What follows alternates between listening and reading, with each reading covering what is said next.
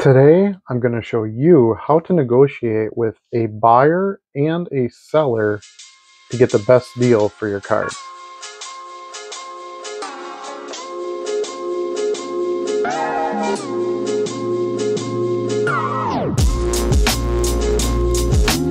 Yo, YouTube. Welcome back to the Dollar Box. My name is Adam. Thanks for joining us. We appreciate you. We've got a good video today. We're going to talk a little bit about how to approach a negotiation to get a better price when buying or even when selling cards to customers. So the first thing I want to talk about is buying in person from a dealer, because I think this is probably the most challenging way to get a deal done because it's person to person versus on the internet, it's just kind of throwing some numbers back and forth.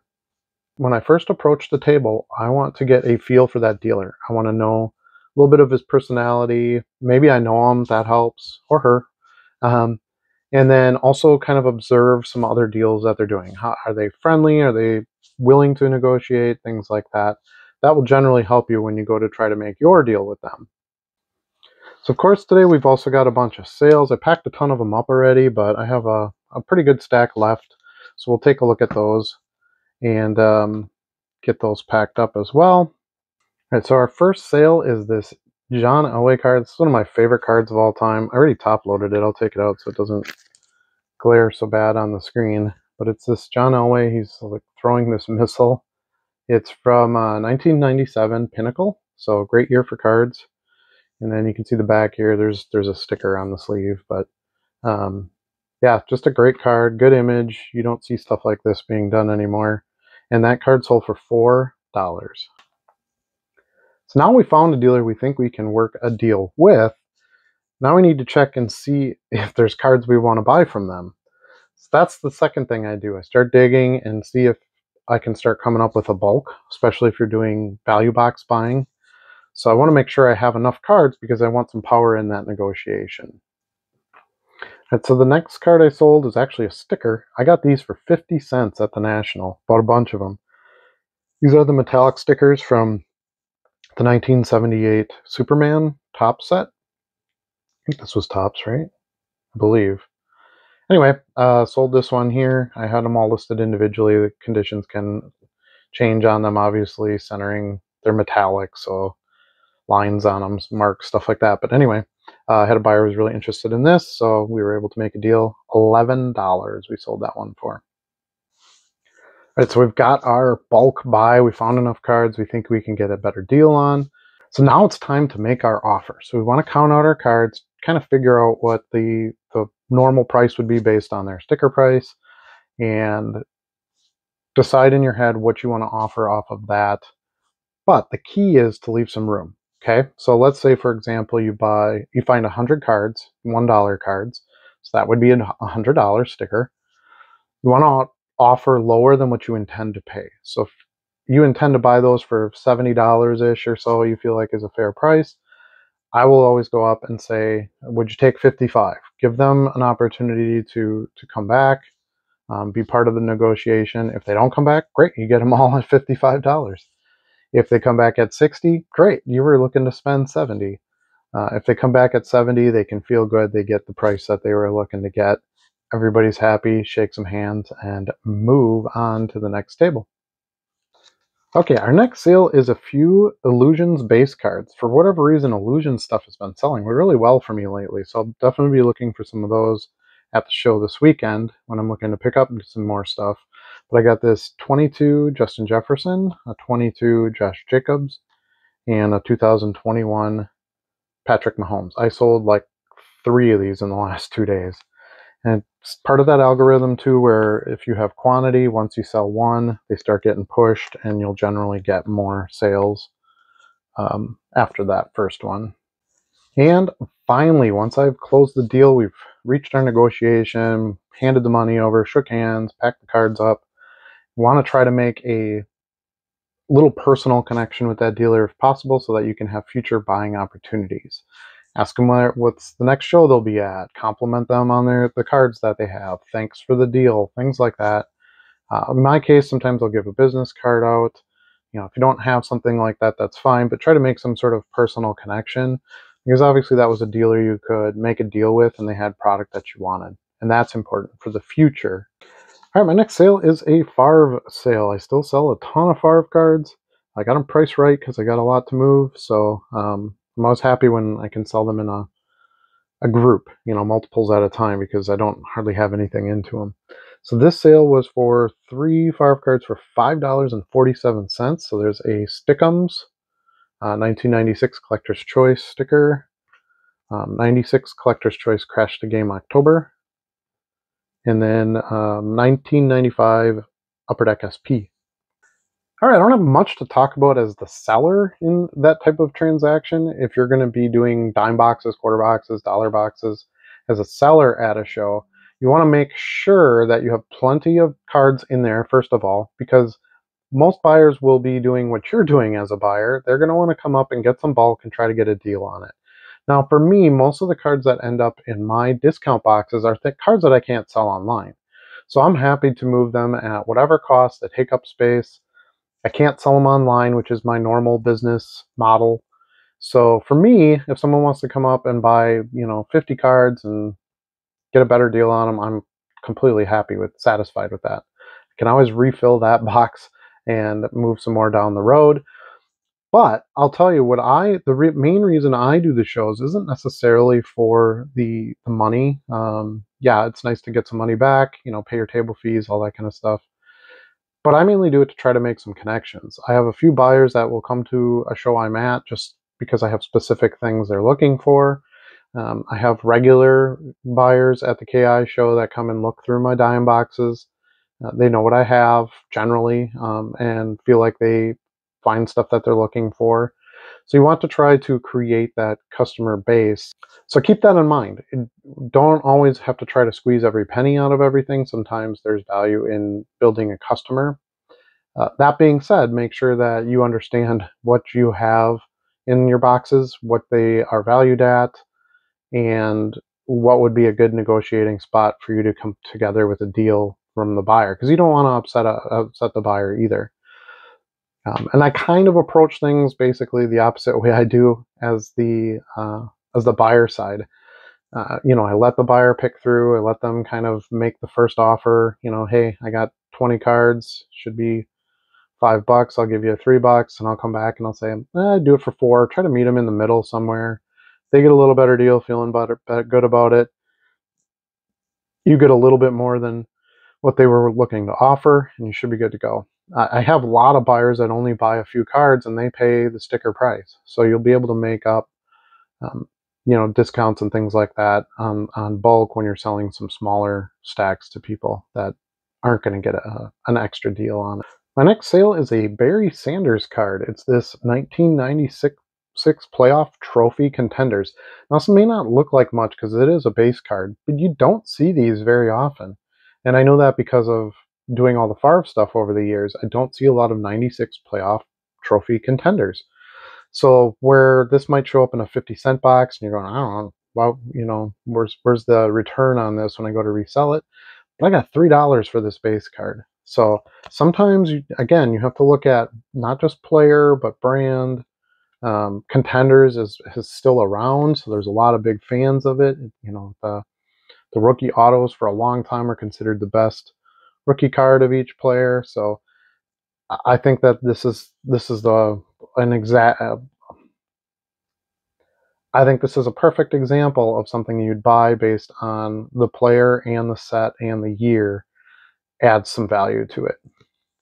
All right, let's talk a little bit about online negotiating. Like I said, it's not as colorful as negotiating in person with someone, but there are a few things you need to do when you're approaching an offer. So let's say you see a lot on eBay for $100. Let's say it's $500 or it's 500 common vintage cards, something I would regularly make offers on, and they want $100 or best offer. I'll pretty much always look for best offer listings only because I always want a better deal than what they're going to list it for.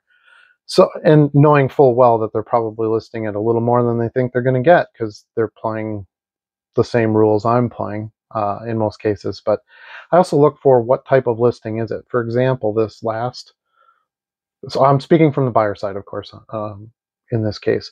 So this last listing I bought for vintage, the buyer wanted $120, I believe it was. And I could tell it was like an estate sale company that wasn't interested in the cards. They didn't take a lot of photos of them, but they were all top loaded. The few photos I got, the cards were nice, good players, some Hall of Famers, things like that. I knew there was going to be good opportunity with them. And I can't really find vintage at shows around where I'm at, so I have to buy them online. And so I thought, okay, well, $120, what are they really looking to take? I said, they probably really want to hit around $90 to $100. I'm going to offer 80 and give myself that little bit of room, like I said earlier, just same principle for doing it in person. And they came back and accepted it. So I got a really good price on those. It was almost 500 cards, all top loaded. 500 top loads alone, if you looked at 10 cents a piece, with shipping, you'd look at $50 there. So I was really, really happy with that. I essentially got all the cards for like $30 to $40 because the top loads are something I can use as a shipping supply. So that's kind of the way I look at approaching a buy on a eBay side. I have customers that will do this. They'll message me and they'll say, hey, if I offer you 4, would you take 4? I don't really like that approach when buying online, I should say, when I'm the buyer. You can send messages to the seller, of course, but I feel like it just kind of gets lost in the shuffle, and people sell on eBay because they don't want the hassle of trying to deal in person. They just want a sale, ship it out, and be done with it, get paid. So I really try not to do that. And so I don't really go that route unless there's something I really need from it. Like, let's say I'm looking at the lot and I'm really interested, but man, there's just not enough info here. I could use a couple more pictures, or hey, where did these cards come from? Something like that. Then maybe I would ask the seller a question, but 9 times out of 10, I'm just going to ask them for, send them an offer and see what they say. If they'll take my offer or counter at something that I feel is representative of what I would be willing to pay. All right, so the next sale is pretty interesting. I sold 2 of these 2020 Patrick Mahomes Rookies and Stars. The buyer made me an offer on one at $3.50, which I accepted. I'm asking $3.99 for it. Then the buyer came back and bought the other one at $3.99. I don't know why they didn't offer me $3.50 for the second one, but kind of nice for me because they paid for them separately, so it covers that extra 30-cent transaction cost that was incurred because they didn't pay for them together. But anyway, so I've got basically $4 for one and $3.50 for the other. Also, I got these were part of my buys from my local card shop where I went one day and spent a bunch of money there. I should have really recorded that. I regret that to this day. But anyway, he had these marked at $1 a piece. This one was marked too. I don't know where the sleeve went to this one, but anyway, they were both marked with a big 1 on there. I got a little bit of a discount from the card shop, so made some pretty good profit on these in the end. The earlier Mahomes stuff is worth spending up a little bit more for.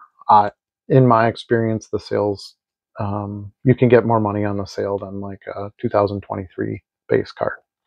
Each year they play, the base cards kind of dwindle down a bit. People want rookie cards. Patrick Mahomes rookie cards are extremely expensive, so they want first year cards, second year cards, things like that. I learned that with doing Brady. I sell a ton of like second and third year Brady cards for pretty good money. And the last thing I want to talk about negotiating prices is probably what's most relevant to this channel, and that's selling online. As a seller, how do you negotiate online? I get offers all day long, all night long. I think I've mentioned before, at least I have in the live episodes. Sometimes I get up in the middle of the night and I will check my phone. I'll respond to some offers, things like that, because if there's offers you can send, meaning that they looked at the page view and they're interested in the product, things like that, you want to try to get that buyer as soon as you can, because they'll probably just move on and buy something else. Attention spans shopping online are very short, and there's lots to choose from. That's how I view it. So I try to stay on top of that. Plus, it's just, again, good customer service. Someone's interested in a product, you send them an offer to get a good deal on that buy. That being said, let's say someone sends me an offer. Let's say I'm asking $5 for the card and they send me an offer for $1. I know some sellers who will just completely shut that down and say, no, how How dare you offer me $1 for my $5 card? I don't look at it that way at all. To me, I just look at it as either an inexperienced buyer who's not really interested in the card. They're just trying to get a deal, maybe to make their own flip. I don't know. Or they're just trying to see, hey, how far down can I get the price on this thing? Are they going to come back and say $2 and then, woof, I got the $5 card for $2? So I kind of have my what I will take off based on what I have it listed for. It's just, I don't know, just kind of the math in my head. So if I have a card listed for, let's say, $19.99, which is the top price you can ask for in a standard envelope shipping, I will send an offer at $18 or accept an offer at $18 pretty much automatically. If it's a $5 card and they offer me $4, I would take that. So I'd offer that, that dollar off. So if they offer me less than that, that's generally when I will come back and say, hey, okay, for this $5 card, I'd take $4. So then I become sort of the power in the negotiation at that point. And there's plenty of times where those, offers get declined and we don't make a deal, and that's fine too. But the other thing you need to consider is how long have you had that item? Has it sit around for a little while? Have you had any activity on it? Do you have a lot of copies of it? I think about that too, quantity. You want to keep stuff moving. And is the buyer buying quantity? Are they looking at additional cards, things like that? Kind of like you would if you were doing an in-person transaction. I look at those before I really want to respond to the numbers itself. But on an individual card-by-card basis, you're going to take some lowball offers here and there. You have to think about those and, reply to those in the correct way for you. I don't think you should ever just flat out decline an offer. I think it's a or it's a sales opportunity, I should say. You want to try to entertain that. If you counter back, if it's $5 card, they offer $1, you counter back at $4 and they decline it. You did your part. You tried to make the negotiation work, and the deal couldn't be had. All right, so I've got a couple more offers offers. I've got a couple more sales we can go over. I got a nice one here from last month's continuing profitable Sports Illustrated for Kids magazine. So I sold the last 6 of the Paul Skeens. I think it's Skeens. I don't know how you pronounce it. Baseball player. He's a pitcher for the LSU Tigers. So nice. Sold them all in a bulk. I got $2 a piece. I really don't have anything into these. The magazines were cheap enough, and I can ship them all in one holder. So great sales. Very happy about that. So these sold for $2 a piece. I got $12 for 6 of them. Let's do 2 more sales. So the next one is a couple of Michael Jordan promo cards from the National. I love stuff like this because it costs good money to go to events like that. So it's nice when you have some items you can bring back and make some money on. So I sold both of these for $9 total. The one went for $4 and the other one went for $5, I believe, was how it went. I don't remember because they're both combined here in the price on the screen. But anyway, I got $9 for both of them. Okay, and the video would not be complete without showing a non-sport sale. Well, partial sport, partial non-sport sale. I sold these 4 cards for $11.96. First one is from 78, I believe. Yep, Star Trek. No, 79, sorry, Star Trek sticker. That's Mr. Sulu.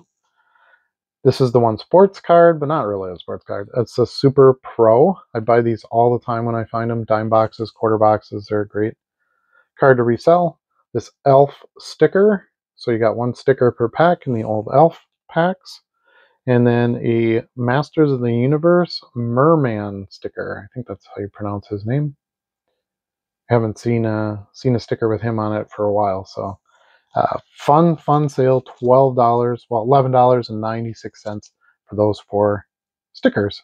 Basically, they're all stickers. Well, no, the Super Pro's not a sticker. Anyway, thanks again so much for watching. I appreciate all of you. If you like this video, please give it a thumbs up. Subscribe if you haven't subscribed already. I bring new videos every few days. We have our live show on Wednesday with me, Charlie, and Stu the Goat. You don't want to miss that. That's 8 Central Standard Time every Wednesday night. Hope to see you all there. We have a pretty active chat, have a really good time with it. Very laid back and fun. But otherwise, that's it for this video. Thanks so much for watching, and we'll see you again soon.